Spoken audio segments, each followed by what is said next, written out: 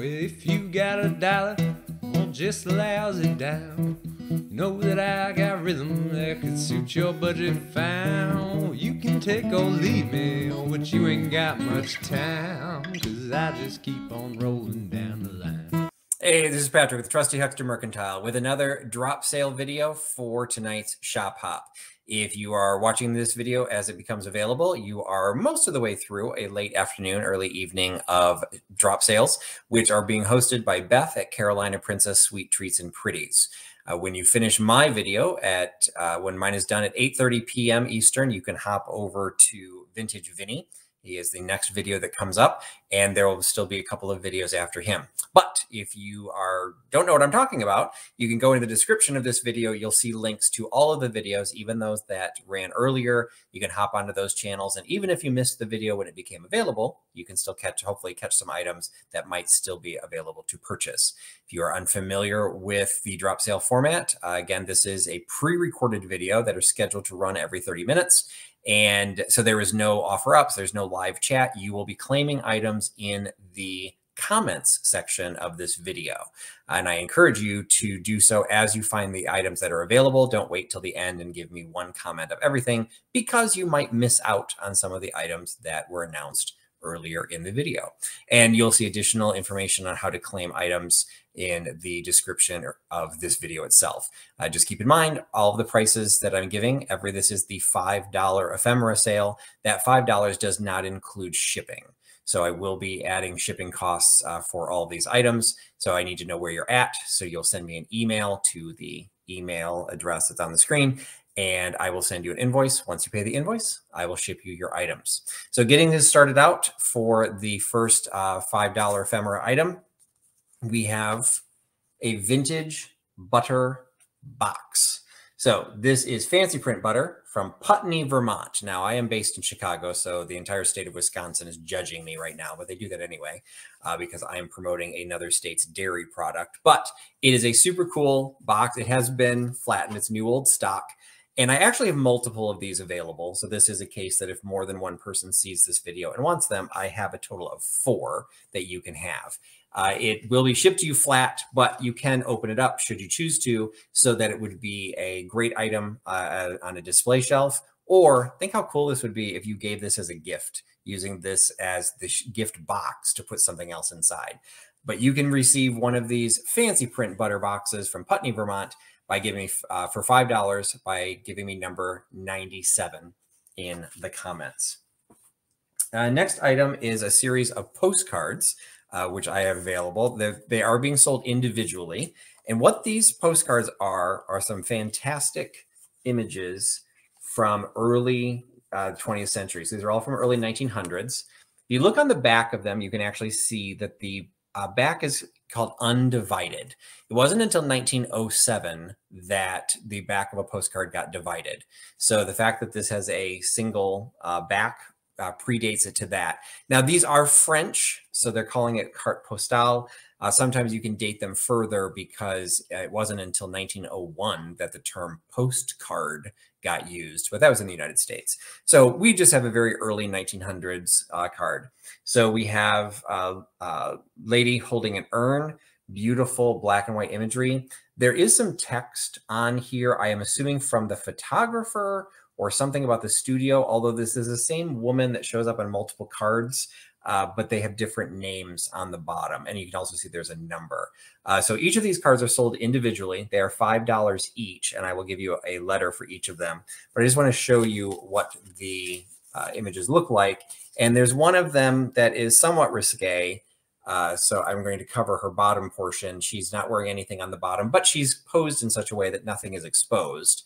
But I don't want to have any issues with YouTube on that one.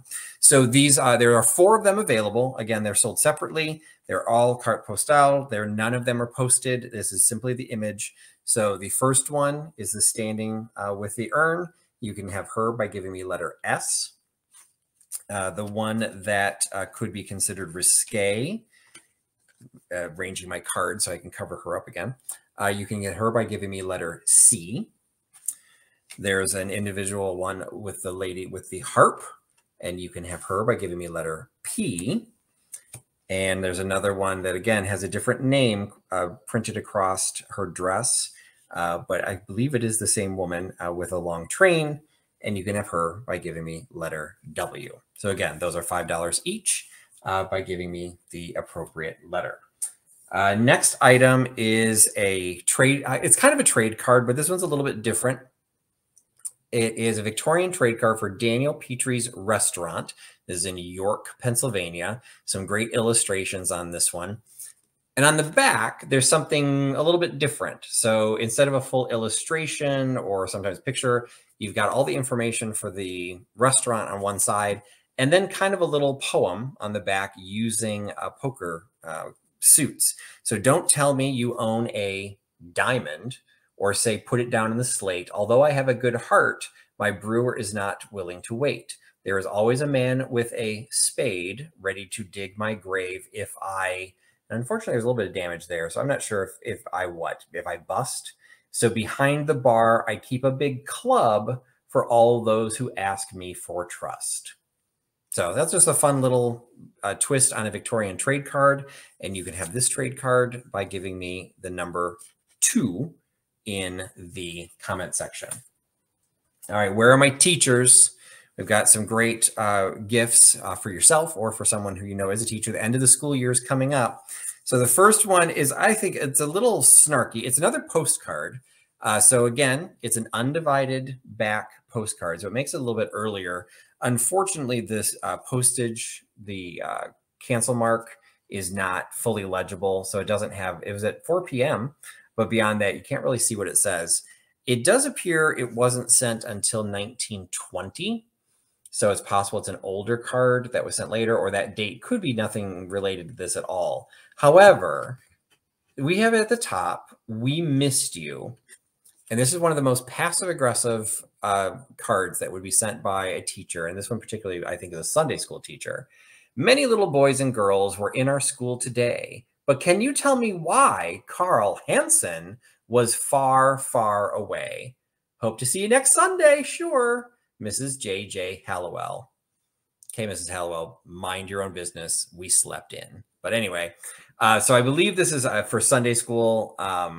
Just because it said hope to see you next Sunday. So I'm assuming this was something, but I do find it fascinating that the Sunday school would be sending postage, and there was a stamp put on this. So like money was spent to church shame you for not sending Carl Hansen to Sunday school that day. So you get the "We Missed You" Sunday school passive aggressive Sunday school card for $5 by giving me number 74. 74, $5 gets you the "We Missed You" Sunday school card. Also, another item for teachers. This is just a fun little item that I picked up that I just think would look fantastic sitting on a shelf, maybe on a desk. It is a vintage, or actually, I believe this one is actually an antique report card. And you actually see right there at the top, it's September 7th, 1897. So this was for Paul Cousins, maybe, for the 7th grade for the term beginning September 7th, 1897. And you can see with the studies of all of his grades, and then the times tardy, half days absent, whole days absent, and deportment. Now, he did not get any scores for deportment, although he did miss 16 days in the first term. But pretty good student, averages 98, 98, 98. A couple things got the hundreds. So this was a pretty strong A student. And E. Rabbis, I'm assuming that would be the parent, or no, that's the teacher, signed for some reason, not for the 4th quarter. And then the parent, a very consistent signature by the parent. If I signed my name 5 times across a year, my name would never look the same, that similar. And then on the back side, it's unfortunately it was left blank because I guess this would be something that you did if you moved, because it says it's a transfer certificate. So this one's blank. It looks like it was out of Buffalo. So I don't think I noticed that on the other side. So it must be the Buffalo school system. I'm assuming Buffalo, New York. But I just think this is a fun piece. I love things from the 19th century. So an 1897 report card, get it for $5 by giving me number 4. Speaking of things that are older, these were also falling into antiques. And I think I think at least one of these does fall into 1900s. I was set a series of canceled checks. Now, I've been offering checks in the past, and I have an Instagram, been doing some Instagram videos, 90 seconds of vintage. If you follow me on Instagram, be sure to catch those because I'll always pop some stuff into those. These are checks that I've not offered before. So some of them are the same banks, but I'm not trying to compete one against the other. So just keep that in mind. All of these will be $5. The oldest one is marked 1900. You can see the print originally was for the 1890s. But this one didn't get used until 1900. Unfortunately, it is the oldest in the set, so it has a little bit of wear to it. All of them were put on a spike, and so this one got torn when, you know, those receipt spikes that we sell, and you can now use them to display Christmas tree toppers. My tip to you. But anyway, they will cause damage, leaves damage to the checks. But there's some beautiful printing on this, some great penmanship, and a fantastic signature on the back. So that one you can get by giving me letter Q. The next one, I don't know if I have these in order by date. The next one's out of New York. That one was out of Hollidaysburg, Pennsylvania. And I think I actually have some others from Hollidaysburg. So I'll show another Hollidaysburg one. This is from 1894. So we are also getting into the 19th century. So this one's got the 1894 Gardner, Morrow and Company Bankers. Hollidaysburg, Pennsylvania. You can see it there off to the side. Again, some great penmanship on this one, some beautiful printing. And this one has some fantastic writing and some mechanical stamps all across the back. So this one, again, also $5. You get that one by giving me letter A in the comments. Another Hollidaysburg. Wait, was that Hollidaysburg? Yeah, that was a lot of Hollidaysburg. I didn't realize it. So this is a Hollidaysburg, the Citizens National Bank. So this was from 1913. So you got Hollidaysburg there off to the side, great penmanship, a mechanical stamp that's canceling it. I'm assuming that's 1913, although it looks like 1918. And then a whole slew of penmanship and mechanical stamps on the back. And you can get that Citizens National Bank check by giving me letter D. And then the last one is actually out of New York City. This is the Fifth Avenue Bank, dated 1905, November 27th, 1905. Check number 1084. It was for $59.73, signed by Emma. Does still have, this one actually has kind of a cool cancellation. You can see it's like a little plus sign that's been stamped into it. Actually, this one doesn't look like it had a spike other than that little, it's a perfect, I don't know if you can see it. I can see it there. You kind of see it.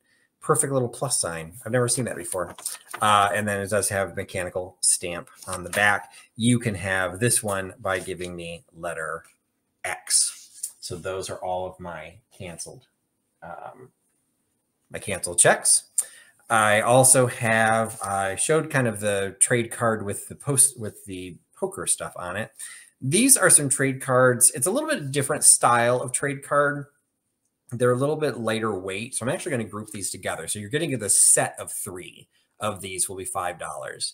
And they are Luc biscuits, but they're images of, I'm assuming these are all international locations. But on the back, so your locations first. But on the back, you have a description. So this is this is Grand Place from Brussels, Belgium. And so I can see the French spelling of Brussels, Bruxelles. Hotel de Ville, so that's a city hall on the Grand Place. So it's all in just, unfortunately, the description is all in French. So if you don't read French, it's not going to tell you a lot. But they're still promotional pieces for Luc biscuits, biscottis. P-A-I-N-D-S. Okay, I'm not even going to try and slaughter that. So anyway, but they're lighter weight. So most Victorian trade cards are more of a more solid stock, more like almost like a postcard kind of weight, because these are so thin. I'm again grouping the 3 of these together. It looks like they were part of a series because this one it was number 2. This one from Stockholm is number 5. And this one from Athens is number 4. So I don't have a complete series. I don't know how big the series was, but you can get all 3 of these for $5 by giving me letter 49. All right. I also have some additional postcards. So these are the postcards that they're the postcard folders. So all of these are unused. So none of these have postmarks, but they're all the same concept. When you open them up, which I should have done before I started recording the video, little flap opens up. This one happens to be for Cape Cod. And when you open it up, it's not giving you, sometimes they're postcards that come out. These are photograph portfolios. These are photographs, both front and back, showing images from whatever the topic is. So again, this is Cape Cod. Looks like there's a little poem about Cape Cod on the bottom, and then images of Cape Cod going all the way through. And this folder, has a linen finish to the folder itself. So this is $5. I have several of these, so I'm going to, again, give each one a separate letter. So the Cape Cod one, you get, I just randomly picked this F. So the fish for Cape Cod. So you get F to get the Cape Cod. If you would like the Chicago one, so let me open up the Chicago one. So same thing. There's a linen finish to the folder. And then the pictures also have a linen finish to them as well. Again, none of these are postmarked. So you get the Chicago one by giving me letter M. If you would like Rockefeller Center from New York City, also with a linen finish on the folder, but the pictures themselves do not have a linen finish. They're regular paper, but some beautiful illustrations of the interior of Rockefeller Center, the ice skating rink, all of Rockefeller Center. You can have that portfolio of postcard photos by giving me letter H. And if you would like, I've got two more. We have this one. I actually didn't figure out what this one was. This is Highway US 40, the Victory Highway, the great transcontinental route through America's grandest mountains. Okay, I'll bite. What are America's grandest mountains?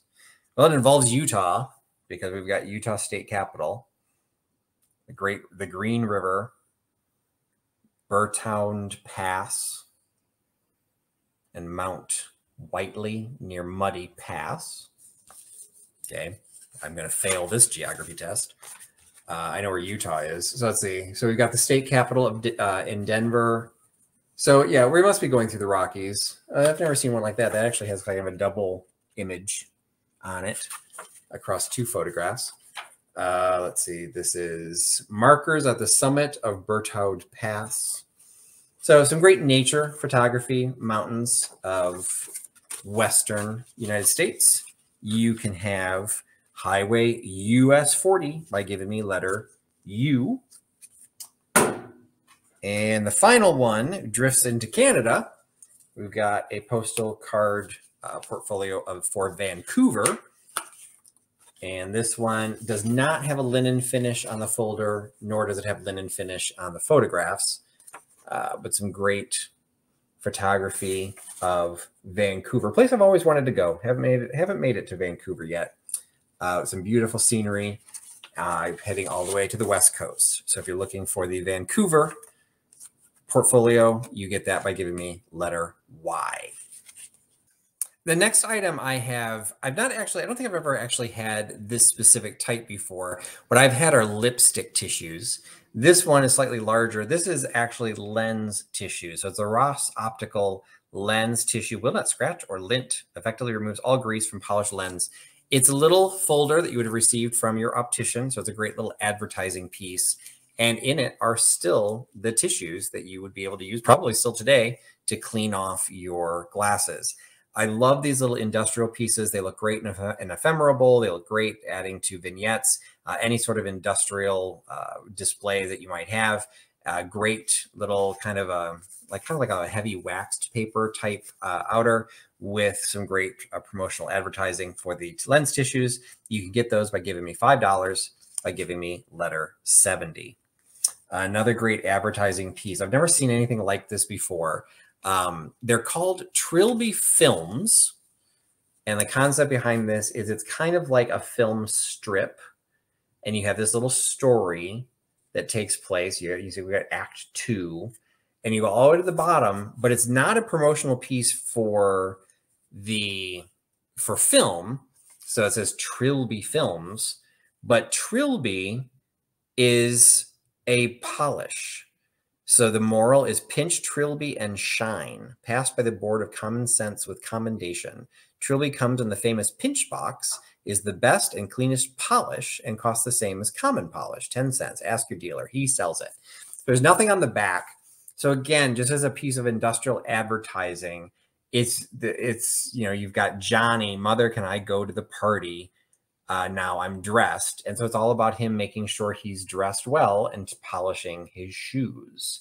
So it's kind of a film strip, but just a different concept of from sorrow to joy in 2 acts, Trilby Films, but it's not films, it's polish. So I just thought that was kind of fun. I don't know if this style of advertising was also done for other products, but kind of a fun little item, and it's $5. And you get that by giving me number 1. Another kind of a different type of advertising.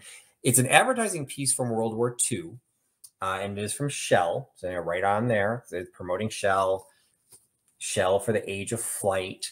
But it's a little bit different in the sense it's not really promoting Shell's products. It's civilian wings for everyone. And what it is it's talking about basically being able to fly a plane. And there's an insert in here. There is a little bit, just to be aware, the cover, it's still attached, but barely. There is a little insert that's been attached to the 3rd page, and it says, notice, since this pamphlet was printed, and the notice is dated 1947, so after the war. Since this pamphlet was printed, certain revisions in civil air regulations have been made, which call for the following changes in the pamphlet. And one of them is on page 16. The section entitled Pilot Certificate should now read, no person should pilot a civil aircraft unless he holds a valid pilot certificate. I'm sorry, that's new.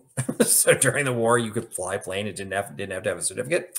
But it goes into, what personal flying is, how to become a qualified pilot. So indirectly, it's promoting Shell because, you're going to use Shell oil and Shell gas to, make the plane fly. But it talks about airspace restrictions, what to learn in the airplane, how to read maps. There was a kind of description about like the airflow over the wings, how the different map trends are put in there. So it's just kind of covering more than just a promotional piece for Shell. It's just from Shell, but it's kind of cool for airplane lovers because it is unique to war era. Because I think it originally was dated, it was originally copyrighted in 1945, so toward the end of the war. But personal airplane brochure, $5 by giving me number 69. And then I had another kind of a unique, I was at an estate sale and I was finding all kinds of books. And so I'm relisting those. I found a bunch of Broadway programs. Those went on to, I think that was my very first 90 seconds of vintage. But I came across this and I didn't want to pass it up. It's a manila folder and it says right on here, do not lose. And these are recipes for Libby. And it says right on there, use any of these for your collage wall. And what these are original handwritten recipes from this family, I guess. So this was from Judy Fannin, and it was Jean-Claude something Potato Dauphins. So you have this little notebook paper, and this is so good, written at the top. Clearly, this recipe has been used quite a bit because there's quite a bit of stains. Another one from Judy Fannin. This is an old-fashioned, 60s or 70s recipe for marinated flank steak. Serves 4. You've got that written out. You've got a printed card for horseradish Bloody Marys. It says it serves 12 shells. It's better than blank, blank, blank. Okay. Celebration potatoes, kind of written on a long strip of paper, like notebook paper or note paper or something, notepad. Something that was probably cut out of magazine or something, Mendocino mustard. Although it's blank on the back, so that might have been maybe a promotional piece for that mustard company. Another handwritten, actually it looks like it's similar to the other one, 12 shells. Article from a magazine with a recipe. The ultimate macaroni and cheese from Judy Fannin. So a lot of these seem to be coming from the same household. Another handwritten one, but this one's on the back of a Stanley Demos Coach House restaurant card out of Lexington, Kentucky. That's kind of cool.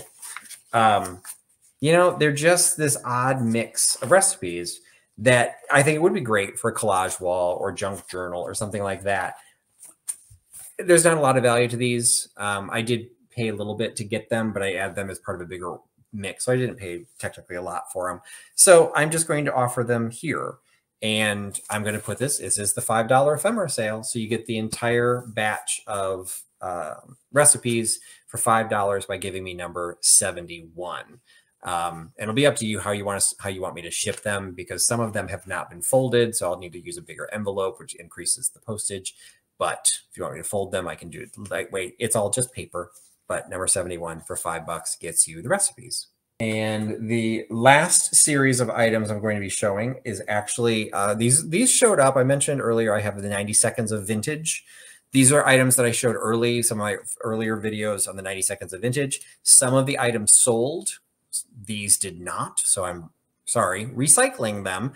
But not everyone follows the 90 seconds of vintage. It's a relatively new thing. I encourage you to follow the hashtag and watch the videos. Sometimes they're fun because you have to cover a lot in 90 seconds and you're trying to sell something at the same time. So it may be not as educational as I would like. I have to re-record them just to, I talk too much. But I'm basically selling things through there to get them out quickly. And so sometimes you're going to get a better deal there than you're going to get anyplace else. So these are also $5. I have two tin types. So we've got the little boy tin type on a chair. His little short pants and boots. So you get that tin type you get by giving me letter E. And then the other little boy, I do believe it's a separate little boy. He is kind of on like more of a outdoorsy, he's kind of got a tree stump that he's sitting on. Nothing on the back. You have either one of these, but they are the metal photographs, the tin types. You could have this little boy for $5 by giving me letter Z. And then I also had 3 carte de visites that had not sold. So I'm offering those again here. These all were from Petersburg, Virginia. They all have little back stamps on them. So this one is from the Setzer Photographic Studio of Petersburg, Virginia. This gentleman is in his little oval cartouche. You can get him by giving me letter L. Then he is $5. You can also have this gentleman who is not in a cartouche, but has quite the shellacked hair onto his head. He has a different backdrop. It's still Petersburg, Virginia, but this one's Leith's Photograph Gallery, and it's lady's hand holding a card. And I don't know if you can really tell, but that's kind of like a gilded color print, so it's actually pretty. And the card itself is trimmed in that same gold color. So he is $5, and you get him by giving me a letter N. And the final gentleman is also from Leith Photographers, but also with a different back stamp. So it has a little angelic on the camera. But again, Petersburg, Virginia, Leith Photographer. And he almost looks like he's had pink applied to his cheeks. I don't know if that would have been done at the time the photograph was done, because I don't think these were ever colorized. So I think it was done after the fact. But it's just, he's a very sepia tone, but he almost looks like he's got some color in his cheeks. Can't tell so much from the picture, but that gentleman is also $5, and you get him by giving me letter O. So that's what I've got for my drop sale for this evening. So thanks so much for participating in the drop sale. I will be hosting the next one, so be watching for another drop sale shop hop coming to you in April. And until then, follow my channel, follow my Instagram for all the other great things that I might have available and for sale. So thanks so much for your time. Thanks for putting your trust in Trusty Huckster, and I will talk to you again soon. Bye-bye. Well, show me a sign if you're wishing me to stay. Otherwise, I say goodbye, finish out the day. When that sunrise in the morning and you got nothing to say, oh, that's when I'll be headed on my way.